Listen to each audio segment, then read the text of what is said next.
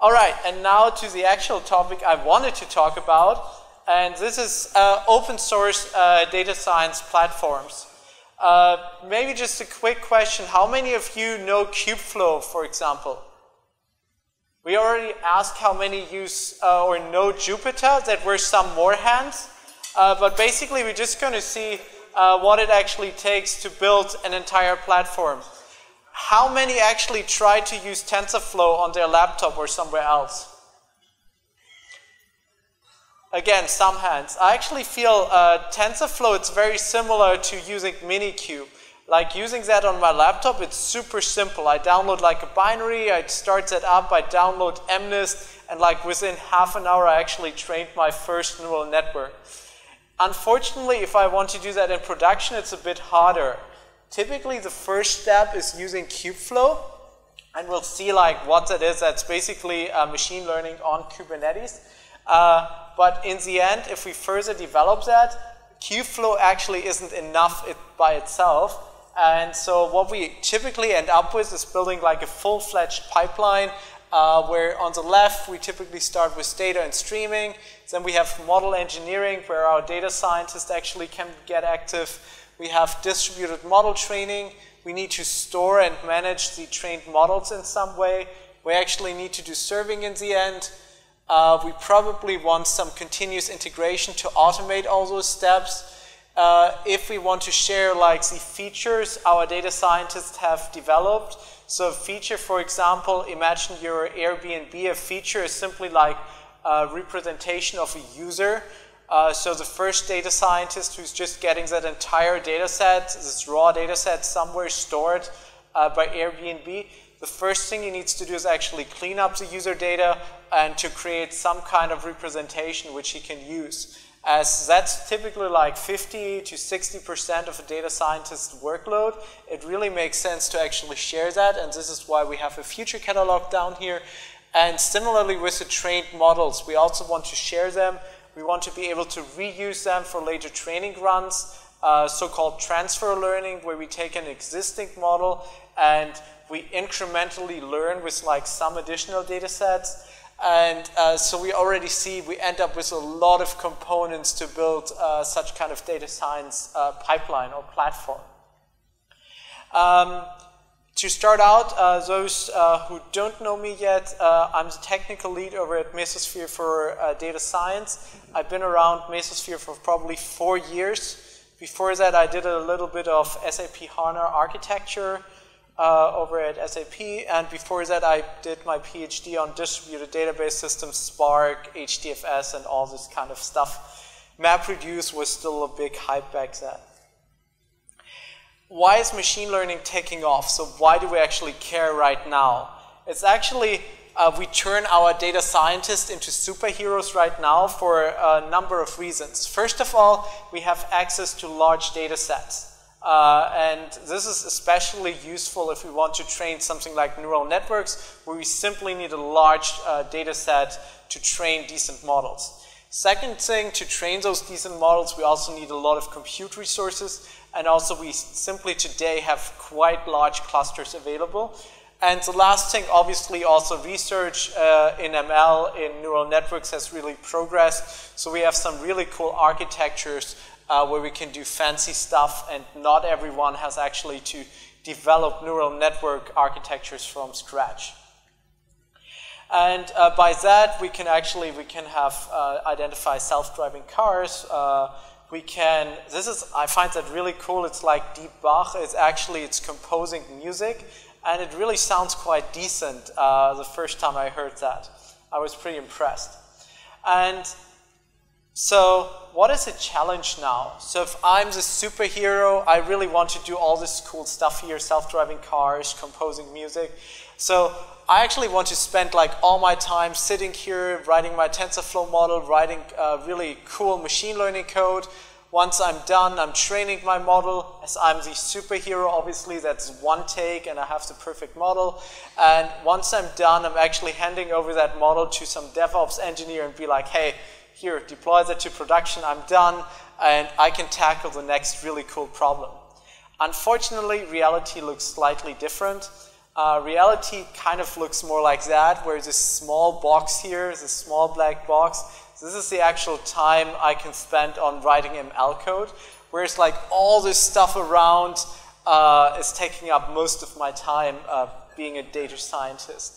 And this is actually not made up. This is a paper by Google. And if you can already see, if Google is saying this is the distribution of work, probably that's even going to be worse for people outside of Google. And this is actually why they came up even as well with Kubeflow. So Kubeflow is a simple pipeline. So it includes Jupyter, it includes some distributed model training using TensorFlow, and then all the other TensorFlow components such as TensorBoard, TF-debug, and also the model serving inbuilt into TensorFlow. By now, I think I have that like on one of the next slides, it's a bit more, but I feel Kubeflow right now, it has become like a loose collection of many tools for data science. So it gets a little bit away from the flow part where it's really like flowing through this pipeline. But it's basically a collection of tools for data science right now. So this is kind of their mission statement. They want to make it easy to really deploy machine learning workflows on Kubernetes and makes it simple and portable here. Has anyone by any chance seen this paper here? Paper around TensorFlow or TensorFlow Extended, which is basically explaining where they want to go with that entire TensorFlow ecosystem. So this is already pretty similar to the pipeline we saw earlier. So we have like data transformation, data analytics, inline data validation, and so on, serving here in the end. And this TensorFlow Extended, that was the original motivation actually for them to come up with Kubeflow. But as you can see, this by now it doesn't even mention TensorFlow anymore because it has evolved since then. So as of now, I think they released the 0.3 version over at KubeCon the other week. We actually not only can run TensorFlow in here, there's also like PyTorch, MXNet, some hyperparameterization optimization on top. But as said, it has kind of become this like loosely coupled system where anyone is just throwing his or her machine learning tools inside. And the second challenge is this actually works well if you're inside Google Cloud. Because there are a lot of components missing, you simply get for free by the cloud. And this is, for example, having cloud storage. So if I'm outside of the cloud, I actually need to figure out what's my own storage. But while I'm in Google Cloud, while I'm in Amazon, I simply get S3 and all those other cool storage services. Also, data preparation. I need something like Spark where I can actually do like batch processing of data set and prepare them. And what's also really, really useful is to have a message queue like Kinesis, like Kafka, where I actually get a stream of data and I can hit my machine learning model with that. What can I do if I'm like outside, if I'm in my own data center, or I want to be independent of those specific cloud tools? I can use open source technologies. I can use Spark for data pre-processing. I can use HDFS. I can use Kafka. And I can use all those other tools. But again, this is even adding more to all those different systems I have to maintain.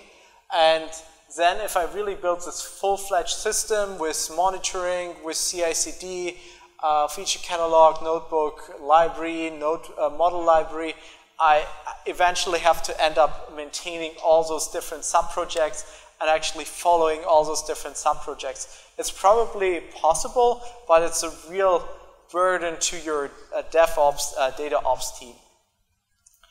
And that's actually leading to this first challenge, and this is coming to personas. We already talked about our superhero, the data scientist here, but actually in real life he needs a side gig helping him, because by himself, typically a data scientist, they come from like a mathematical background, they don't want to manage distributed computation, they don't want to set up a large-scale HDFS, Cassandra, or Kafka cluster, because that's not what they're good at, and that's probably also what they don't really like too much.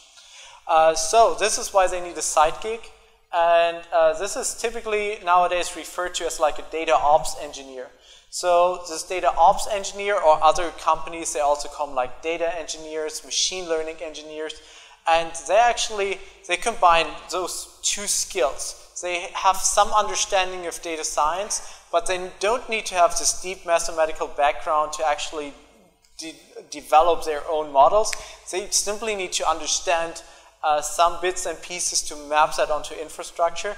And then the second big skill is really like distributed systems engineering. They understand what it takes to have reproducible systems, how to set up Kafka, how to set up Cassandra. And it's kind of like this equivalent of like a DevOps person, but for data science focused. And then if we look at actually the division of labor, it already looks a bit more favorable. So here, green, this is our data scientist. He still has to do like some more parts than writing just ML code, like feature extraction, analyst tools, and also like some model monitoring. But all of a sudden, this is now all really concerned with data or model engineering, and this is really what the data scientist is good at. And all the other parts, they can actually be thrown over to the data engineer, like data collection, verification, process management, monitoring of this entire thing. And then there are also like the normal DevOps persons maintaining the rest of the cluster. So that already like is giving our data scientist a lot more time to focus on his core labor. The other aspect is actually, I feel we need to come up with more standards in this area. Right now, what I see even at like large companies over in Silicon Valley, this is a very ad hoc process. And I feel software engineering principles, so this is actually the first written paper on software engineering or software engineering principles. It was mentioned once before, but unfortunately there's no paper for that. And so I feel really like this discipline of software engineering has really moved forward how we develop software. We have things like CI/CD, we have things like testing patterns, we have requirements engineering, and this is kind of standardized and really made software engineering move forward quite a bit. And I would actually challenge that we need something similar for data science, call it data science engineering principles or what you want, but basically that we get together as a community and collect best practices, that not everyone is doing everything from scratch in a very ad hoc way. And people like Ian Goodfellow, one of the icons, I would say, in machine learning research, is actually agreeing with that. It's basically we should come up with a set of best practices around ML development here. I would say like the first thing, probably like you don't necessarily need to standardize, but you should consider certain things. So for example, if you look at requirements engineering in traditional software engineering, if before starting a machine learning project, we actually go in and first of all think, do I really need machine learning? Do I really need neural networks? Having talked to a lot of large enterprises, I feel often it's a requirement because the CTO has read how cool neural networks are, how cool TensorFlow are, and this is why they're actually doing a project now with TensorFlow. And often this will actually fail to be deployed into practice simply because for using neural networks, I need something like decent data sets.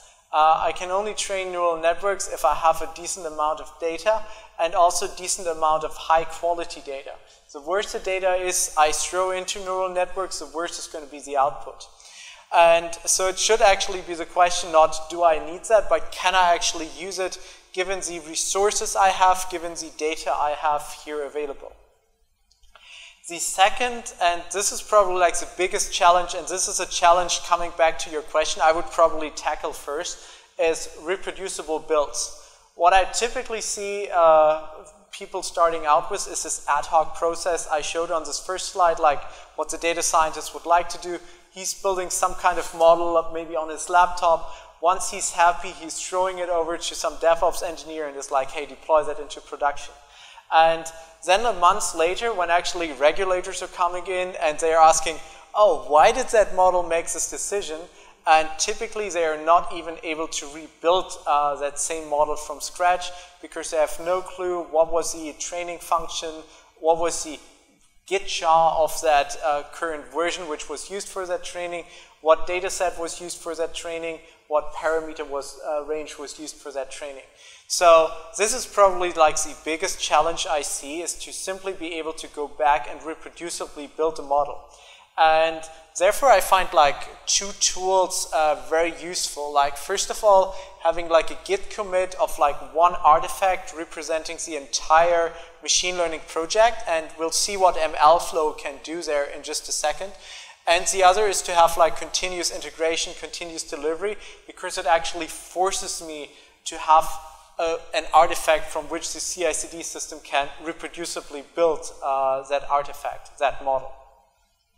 And so MLflow, it's an open source project mostly driven by Databricks, and it consists of several components. And I find here this middle component, and we'll see that in a second, that's actually the coolest in terms of reproducible builds, because it gives me this like one artifact structure which I can simply use and always rebuild the same model on any infrastructure. And the other things which are integrated here is tracking. So it gives me a way, you might have seen like TensorBoard, which can keep track of like certain metrics, certain like loss, what is my accuracy of my model right now. And MLflow tracking is basically like a similar version, but it works across like all projects. It works across PyTorch, MXNet, or whatever other machine learning system you want to use. And this is the one I mentioned, like MLflow project, where we can simply define it. It's a very simple project. It's just a folder structure together with a YAML file. But using that, I can actually have something MLflow run, and this will reproducibly build my model I have specified in here. If I keep like all the data references also in a versioned artifact. But this already gives me this one artifact I can throw over to my CI/CD pipeline, and then the CI/CD pipeline can actually be ignorant of what tool I've used. Because that's the other big challenge I've been seeing, that different data scientists, they actually like different tools. One data scientist, he likes TensorFlow, another data scientist, he likes MXNet, and then this poor DevOps person who actually has to deploy that into production later, he actually has to understand all those different frameworks. And this, first of all, gives me a way of making the CI/CD platform ignorant about whatever framework is being used. And secondly, then MLflow model is the equivalent basically for later on serving that model, so that a DevOps engineer, he doesn't have to understand what is being used here, whether that's a TensorFlow model, whether that's a Flask model or something else. He simply has one simple interface to actually run that later on. By using that, we can actually simplify this entire process, and also, again, we see how it's being divided by different personas. So the data scientist, he can stay up here, he can deal with data and his model, and once he's done here, currently that's still like a git commit, but this git commit will trigger the CI/CD pipeline here, and then we have the distributed training, the model testing, model optimizations, and then also the model storage as part of like the continuous integration part. And if I really want to extend it also to CD, I can even include those steps like model serving into the pipeline itself, so that that also happens automatically. For all those people who said they haven't seen, because now kind of the challenge is like, what is the interface for my data scientist to stay up here? And kind of the standard, which is developing there, is I think Jupyter. And Jupyter, for those who haven't seen it, it's basically, it gives me so-called notebooks. And notebooks can have different kernels. So I can, for example, here have my R kernel, and I can go in and simply write my R code in here. I can write my Scala code. Apache Tori is basically like a Spark backend, and I as data scientist, this is typically like a web page, so I can simply stay on my web page. I don't have to set up any environment, and there I can develop my code. And this is what we'll also see later on a bit more in the demo. Next challenge is about data quality, and data quality is it's also relating to this feature development I mentioned earlier. only demo data sets. So typically the people who download this MNIST data set and then they build their first model, they underestimate that a large percentage of their time will actually be spent by cleaning the data and preparing the data. So missing or incorrect labels, get everything in the same format. Often you even want everything like in the same data distribution. So you actually need to go in and clean that all up. Important thing is with that step is if you come up with such kind of cleaning and preparation pipeline here in the beginning, so where you prepare your training data, you need to do the same later on for model serving. So when you're serving your model and you're hitting it with live data, and this live data hasn't been cleansed or prepared in the same way, obviously it's going to have really bad performance.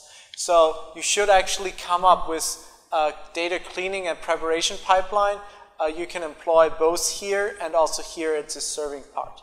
And again, this is something where MLflow can be really useful to help us structure that in a nice way. And yeah, this is then if I'm building like more complex features. So the example I had earlier is like at Airbnb, for example, different people need access. For example, I'm building a fraud model to detect like who is trying to game the system here at Airbnb. And for that, I need some representation of the user, obviously. And so the first data scientist, he comes up with a representation of the user, he cleans that data set, he selects certain characteristics, maybe transforms them even, and then once he has done that, he can actually share that user feature, and someone else, the next person who is maybe building another fraud model, he can simply go in, pick up that model from the feature catalog, and then use that. A really good blog post about that is by Uber, and their system is called Michelangelo. So whoever wants to learn more about like this feature store or feature catalog idea, I would highly recommend this blog post here. Next thing, and this is the model libraries or the reusing of pre-trained models. So a lot of those models are actually being shared. So for example, Google is putting a lot of their models here in those tfhub.dev Google. So if I need certain things, so for example, I want to do image recognition, typically I shouldn't, first of all, I shouldn't go in and simply develop my own architecture, my own model. They're really smart people. I've spent a lot of time doing that. Secondly, also often I don't even need to train that model myself from scratch. So I can take a pre-trained model and then I can actually just add like a small data set, strive with the last few layers of that neural network and then retrain that with my own data set, and hence kind of like specializing the general vision model, the general image recognition model to exactly the images I want to classify. Next is about actually writing code. So in most systems, there's actually have a lot of different APIs available. And for those people who have started with TensorFlow a while back, those first TensorFlow APIs were really, really low level and annoying. And just having seen how the TensorFlow ecosystem developed over time, a lot of people actually developed higher level APIs simply because there was this lack of. As of right now, they're actually standardized on like two different systems. So first of all, if you write something yourself, it's going to be estimators. And the other thing, what the TensorFlow community is pushing is the Keras interface. So that's also now in the code base itself. So typically, if you nowadays start up with TensorFlow, the first APIs you're going to use are going to be Keras APIs. Debugging. How many of you know the difference between a static compute graph and the eager execution in TensorFlow? Oh, 2 hands. All right. So TensorFlow by itself, what TensorFlow in the current version is doing by default, it's taking like all my entire specification and it's building a graph. So a graph kind of consists of different nodes, and that's like what computations do I want to do. And TensorFlow is actually first building the entire graph, and then it's running that with data. other systems, such as PyTorch, for example, they build a dynamic computation graph. So they build the first node, they run the data through there, and then takes the next, and so on and so on. And this model of actually building a dynamic graph makes debugging a whole lot easier, because if I only have the entire graph, it's really hard to figure out what's happening between those different nodes. TensorFlow introduced a modus called eager execution, which pretty much is the same as this dynamic computation graph, which makes interpreting and also debugging those models a whole lot easier. So just in general, debugging those models, it can be quite difficult. And this is, for example, why also TensorBoard now includes the TF-debug interface. In the early days, it just used to be like a CLI extension, which was really awful to use. But by now, if I want to debug TensorFlow, it's actually part of TensorBoard, so the default monitoring solution here. Similar with profiling. Profiling is probably one of the most critical things, especially if I'm using more expensive resources such as GPUs or even TPUs on Google Cloud. So I really need to make sure I'm actually utilizing them, because most often I'm actually going to waste a lot of resources in terms of like memory transfer or other things. And actually, like if I get into profiling, there are like a lot of secret variables, like the power of like 16 is really good for NVIDIA GPUs, and if I structure all my matrices to be like powers multiples of 16, it's going to run much faster, and all those things which I first figure out if I really go deep into profiling my models or my training. Next thing is the challenge that I'm not typically training only one model. Typically, I'm actually training a bunch of different models. So here's this like, if a data scientist, he specifies like one model function, but then we have different hyperparameters. So hyperparameters are, for example, the network shape. So how many layers do I have here in my network? How many nodes do I have per layer?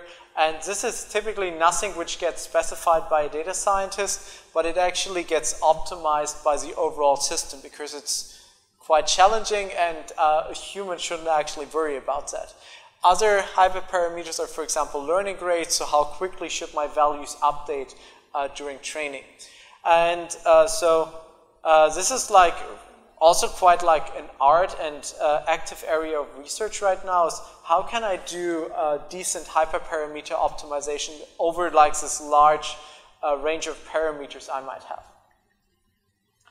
The next thing, and this is probably something, if you haven't done that yet, I would highly recommend that, and that is model optimization. Imagine you just trained your model, and that model, it produces the right output, good accuracy, so you're actually quite happy.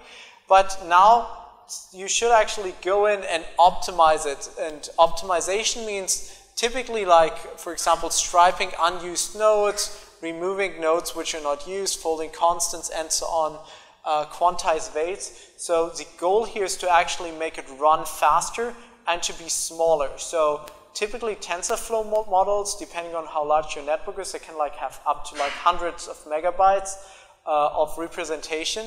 And by optimizing them, you can really cut them down to something, for example, be able to run on a smartphone. I also seen organizations which actually produce multiple optimized versions of their models. So they train like one model, and then they have like one optimized for CPUs, one optimized for GPUs, maybe one optimized for like small mobile devices. And all those include different optimizations. Another typical optimization is, for example, the value representation. During training, I typically want like a really precise representation, because otherwise errors are going to accumulate over time. But once I'm serving, this is like one pass through the network, so there's not that much space for actually errors to accumulate. And so often I can actually reduce the precision of my weights representation, or of my parameter representation in general. And there actually, Google came up with their own floating point representations specifically for serving later on. The challenge here with monitoring we should look at is actually to understand that we need to monitor two things. First of all, we need to monitor the model and the model accuracy by itself. Secondly, we also need to monitor the entire overall architecture. If we just recall that complex pictures, there are a lot of moving components, there are a lot of distributed systems in there, so I definitely need like a traditional cluster monitoring tool to just make sure that my entire pipeline is up and running. Next thing I should actually consider, because that also often gets forgotten, is the serving environment. So how do I deploy my models? Can I upgrade them? So what is if I have like a newly trained model and I just need to replace the one I've been using before? And the other thing is that actually often it's very useful to run multiple models in parallel. And there's like a cool pattern, it's called like rendezvous pattern. And I have all my requests coming in like in a Kafka pipeline, and then all those models, they are simply like consumer groups to my Kafka pipeline, and they write their output into another Kafka pipeline, and then I have this rendezvous component which is kind of picking whatever decision it should make. That can be an ensemble decision, that can only say like I only take the output of model 1, I ignore the rest. So this is kind of like up to this component or the policy of this component. This is also helpful. Imagine like we just trained model 3. We don't really know what the performance is. With this pattern, we can actually just throw it into and expose it to live data without impacting actually any user decisions. But we can easily compare what are the predictions done by model 1 and 2 compared to model 3. And another very useful pattern here is to actually have some dummy models which simply capture the overall like statistics of the data, like mean, variance, and that can be very helpful if something fundamentally changes in my underlying data set. So if the incoming request, if they really change over time, such kind of dummy model just capturing basic statistics can be very useful, because if the data statistics change over time, probably my models should also adapt to this new distribution of data. Next challenge, how many of you actually ever ran distributed TensorFlow? How many of you, which versions, like what setup did you use?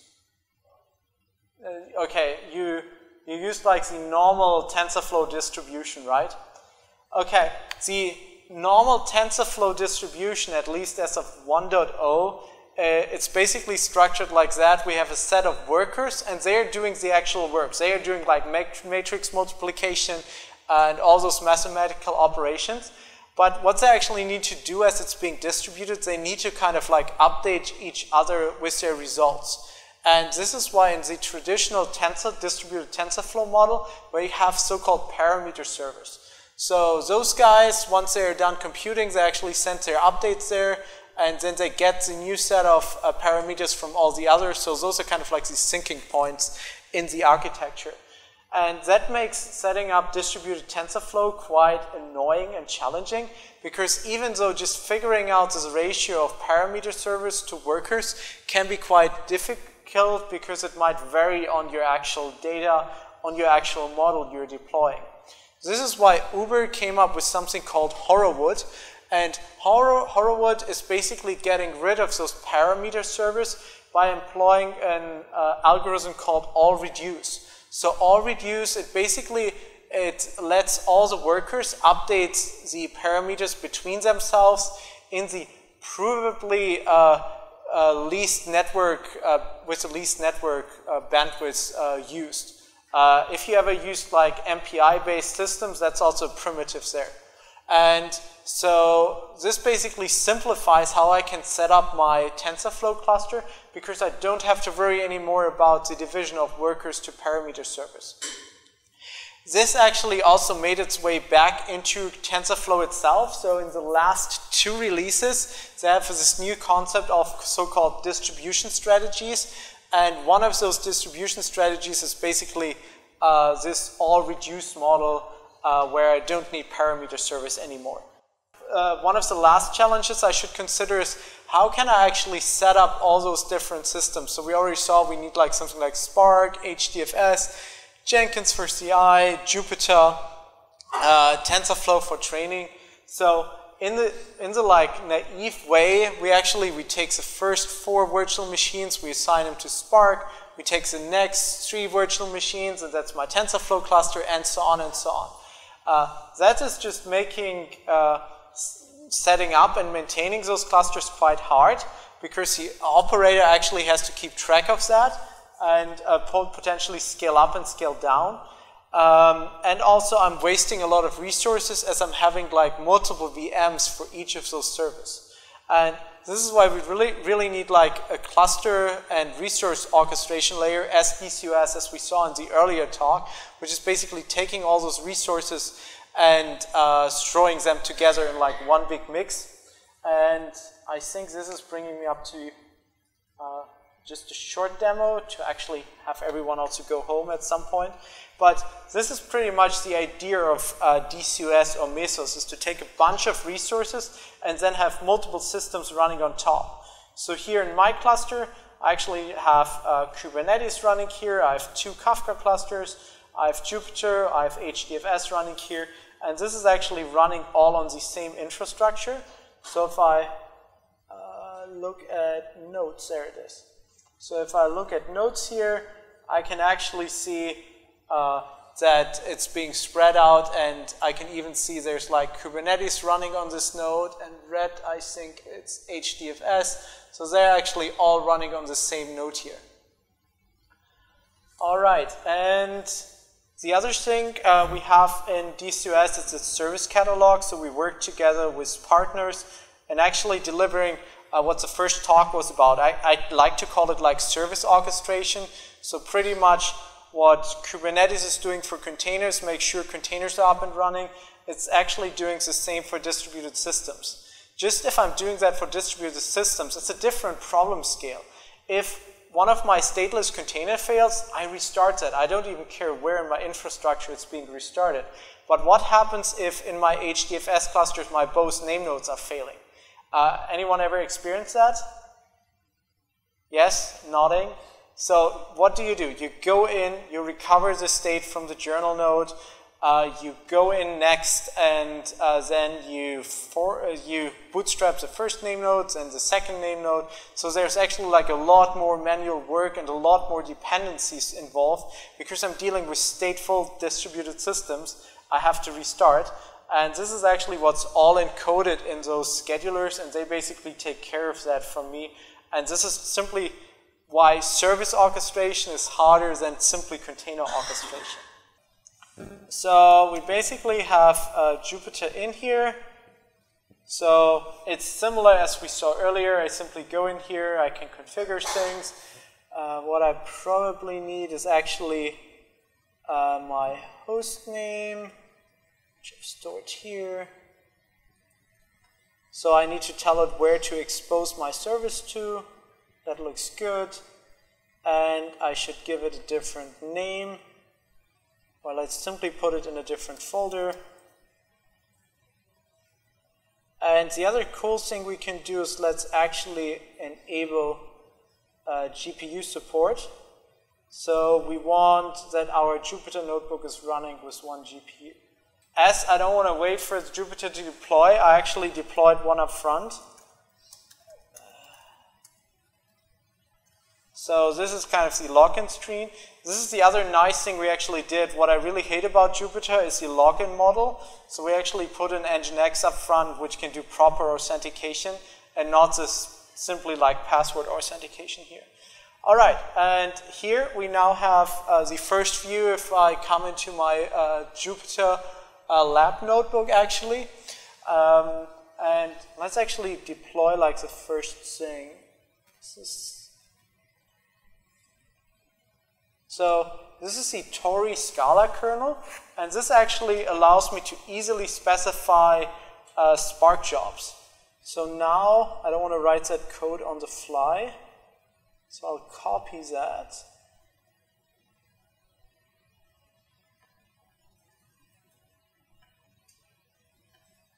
So if I go in here like data scientist, he doesn't now have to worry about setting up any Spark cluster or anything. He is simply running that. And what the system will do in the background, it will now actually spawn a Spark cluster and run that code. I mean, in this example, it's actually quite easy because we're just computing pi, but it's an easily distributable problem. So we can already see that. The nice thing is, and this is all hidden from the data scientist view, but if we actually look at like the Mesos level down here, we actually see here, we are now spinning up our 5-node Tori cluster here. So we're spinning up a 5-node Spark cluster. And as mentioned, data scientists coming from like a mathematical background, they don't want to have to worry about any of that. They simply want that this job is running on like a large cluster, and now it computed that thing.